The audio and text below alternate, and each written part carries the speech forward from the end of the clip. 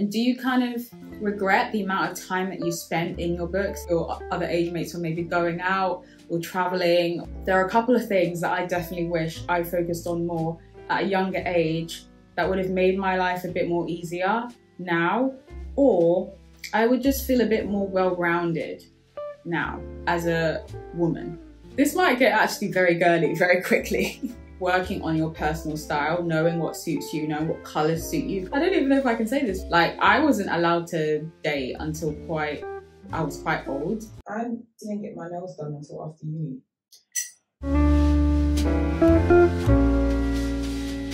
Hey guys, and welcome back to the channel. If you guys are new here, my name is Temi, and on this channel we talk everything careers, lifestyle and tech. So if you're interested, do hit that subscribe button. In today's video, I am going to be making the first video of its kind on my channel, and I'm only going to be speaking to the ladies today. I know a lot about the demographics who watch my channel, and I guess because of the career content and more men being engineers and in STEM, that's why the majority of people that watch my channel are men or are guys. But today I'm going to be speaking to my ladies. So guys, if you're here, please click off. I know some of you curious guys are gonna stay, but it's calm. It's calm. You can send this to your sisters. So as the title says, sometimes I do change the title, but in my mind, this video was titled For Girls Who Spent Their Youth Studying. You guys know probably more than most about my academic history and some of the extracurricular activities I've done to kind of boost my resume, boost my CV, and basically just kind of get where I want to be, like career-wise. If you're watching this video, you probably can relate to the title, and I just want to talk about, like, was it worth it? Did you end up where you wanted to end up? And lessons that I've learned in this area, in this weird area. If you come from a background that is very, very keen on education, you might have felt like for the majority of your life, you were just like reading your books, you were just in your books, you were just studying. Your life was basically for exams, for studying, for getting good grades, for getting your coursework, you know, 100%. You know, if you're 80%, why are you not 90%? I think when you've grown up doing this for so long, so like what, primary school up to year 6, and then GCSEs from year 7 to year 11, and then it's sixth form, it's A-levels from age 16 to 18, and then it's uni. It kind of never stops until you've kind of hit adulthood. And then at that point, there's a lot of things that may have probably fit in that time frame that you maybe could have focused on or would have benefited from spending more time on. And as I'm talking, I'm sure things are coming to mind. I'm sure things are popping up in your mind, because things are definitely popping up in my mind. I feel like in the last kind of a couple of years after graduation, I've kind of tried to play catch up, because I've noticed that maybe my peers or other people my age who weren't as studious as me have experiences or have certain things that they know about themselves or developed in certain ways that maybe I haven't, because I was so focused on studying. I was so focused on getting good grades. And guys, if anyone can talk about this, it's me. Like, if you look at my channel, you will see that I have tips and tricks for careers, for interviews, for exams, for studying. I did a really difficult degree, so I know all about studying. I know how much time it takes, how much effort, how much commitment it takes. My sisters are exceptional as well. I have one doing medicine at the moment, one's actually just graduated from chemistry. Like, so I know the kind of effort that needs, and I'm sure a lot of you guys watching this also are well aware of how much you work. The point is, there are a couple of things that I definitely wish I focused on more at a younger age that would have made my life a bit more easier now, or I would just feel a bit more well-rounded now as a woman. That's why I told all you men to leave, so I know some of you are still here. Okay, so what are the kind of things that I'm talking about? First off, I just kind of want to ask the question, like, if you're at my current age now, so I'm 25, I've never actually said my age on my channel before, but I'm 25, some of you can probably calculate that. But I think my mentality going through school and things then was that if I work really, really hard now, that I'm guaranteed to get a job that can afford me the lifestyle that I want, and then I can play catch up. So like it's a worthy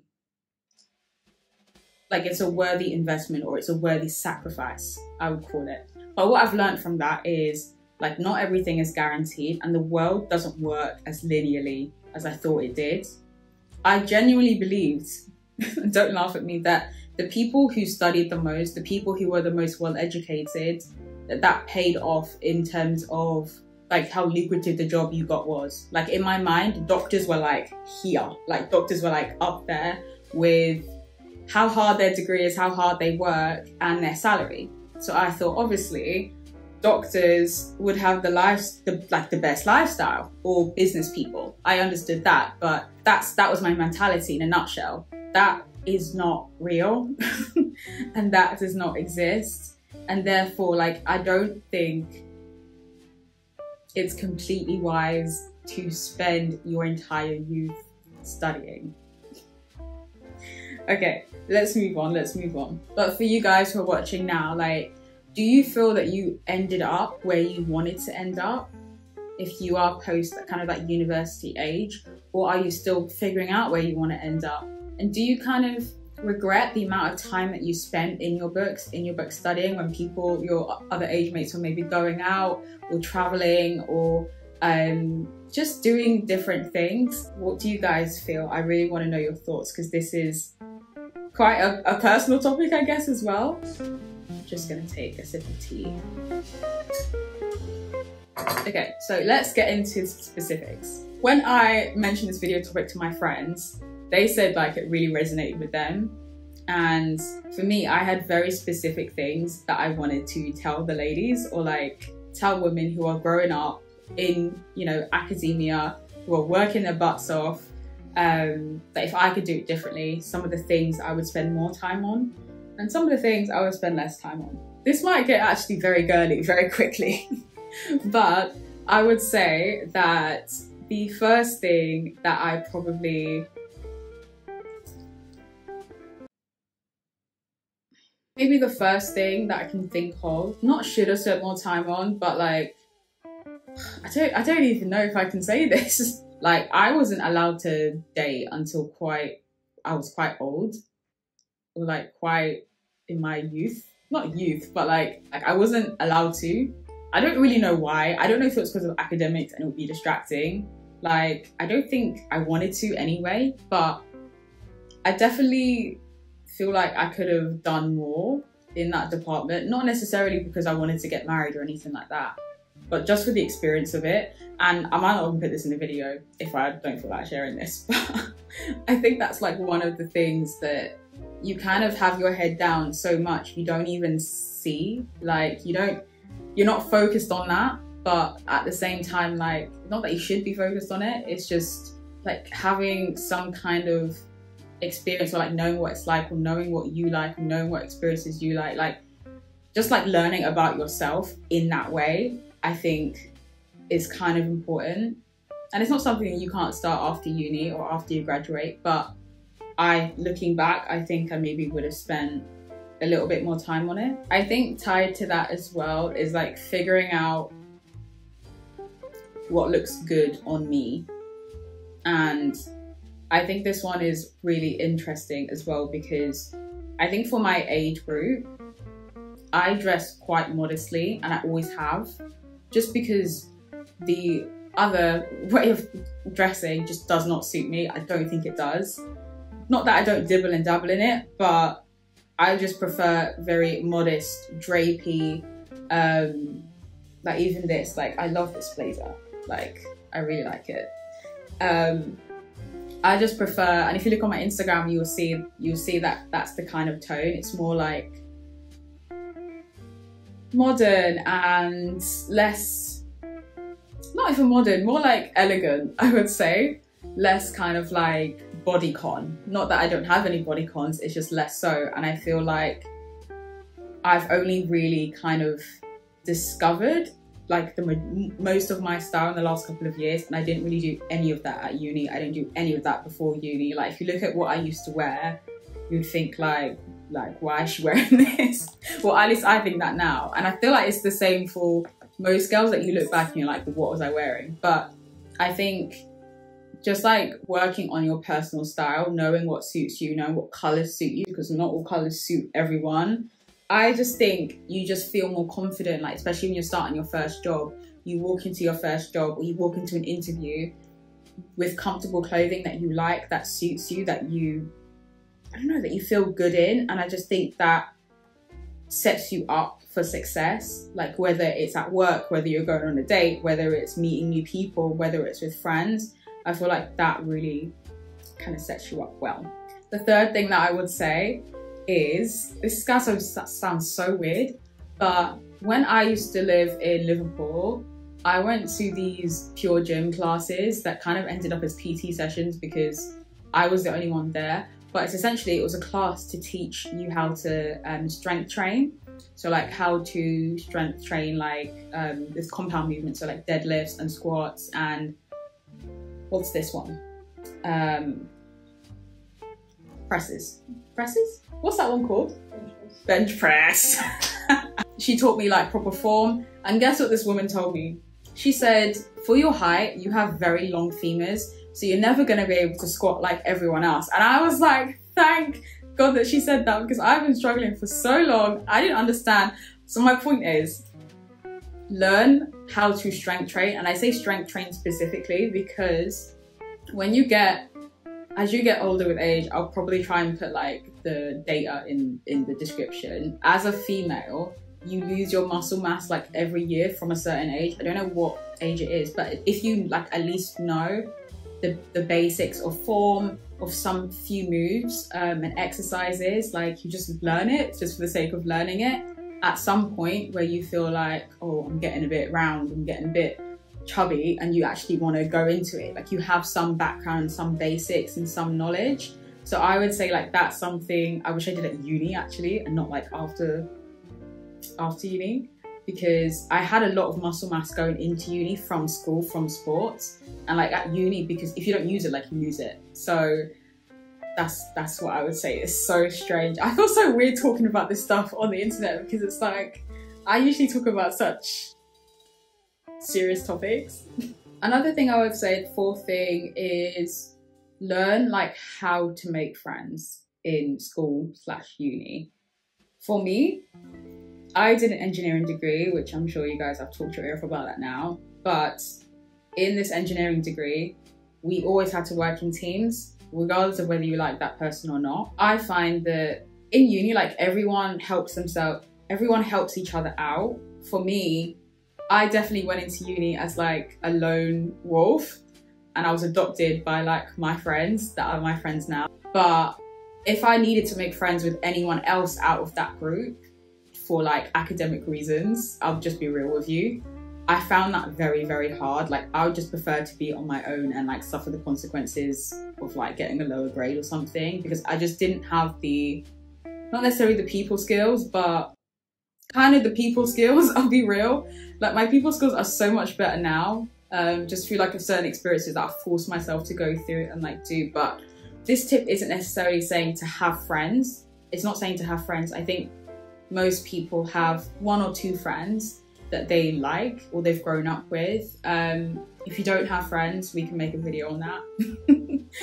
But if, I think, yeah, the point is not to say have friends. The point is to say know how to make friends. When you start work, when you live in maybe in a new environment and you need to actually have people, because people need people, you know at least like the skills or like the kinds of conversations you can start, and just having that kind of openness to other people, I think is super important as well.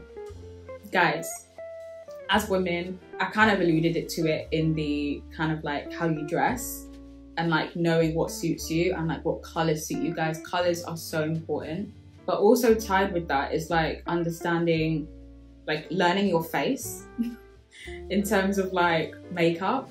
And personally, I think that takes a really long time to do. But sometimes I look at like 15-year-olds and 16-year-olds and I'm like, you literally look like you paid someone to do this for you. Like this looks incredible. Like I've never done makeup like that in my life. And I think just experimenting and dibbling and dabbling at uni. I know, guys, it's tough out there in terms of money and that kind of thing, but like just dibbling and dabbling in like even things like foundation shades and concealer shades, and just understanding like your undertone and like what color blush suits you, like red, pink, or like, I don't know. I find that obviously makeup styles and trends evolve with time, but as I said before, like what suits you may not suit everyone else. Like for me right now, like I'm wearing this very like light, it doesn't look light on camera, I don't think, but it's just because I found the products that do the most work with the least effort for my face. And I don't like very dramatic makeup. I actually had a very dramatic makeup look in a few videos back, but that was on purpose because I just wanted to see what it looked like on camera. So kind of, I sometimes test makeup looks on camera as well, but I think I suit a very like light, kind of like no makeup. I also like Korean makeup. It's just very light and like pink and blushy and just natural looking. So I would definitely say like learn your face. I'm still learning my face. I'm learning like not to put contour down here, but to put contour up here. Things like that, you know. Watch Jackie Aina, watch, who else does makeup really well? Lots of people. Literally just search makeup black girl or makeup Asian girl, brown girl. Just search that. Or makeup white girl. Yeah, those are some of the things that I'd say. The point of this video is like also like not to invalidate the hard work that it takes to get where you want to be. I worked very hard to get where I am right now, even though like I'm at the beginning, I'm so junior, like it's not even a joke.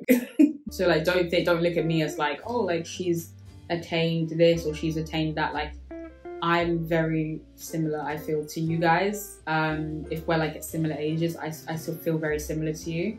So I wouldn't say like, this video isn't to invalidate the hard work that you've done and the hard work that I've done. Oh no, absolutely not. Like my hard work is the reason why I went to Japan and had a very like luxury trip. Like this doesn't take away from the hard work that you've done. It's just to say, like, if you really think about it, you can think about like, was it worth it? And is there anything like after graduation or like whilst you're working that you want to focus on and improve that you maybe didn't get the chance to? So it's kind of like a retrospective pat on the back, but also I didn't do this, so let's do it now. Okay? So guys, let me know if you enjoyed this video. It's currently 10 to 12 a.m, but I'm filming this video for you guys. It's been a very long day for me, so sorry if what I'm saying doesn't quite compute and translate well. But I really like this girl chat, guys. Let me know in the comments if you liked it as well.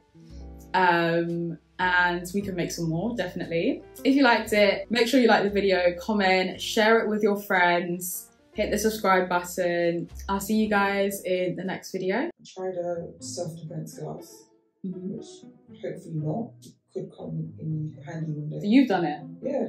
How was it? As well. So good. Wow. It's free. Like the first class was free. I haven't been back, I can't lie. But like, you did horse riding as well. Yeah, I did that too. And that's actually relatively cheap as well.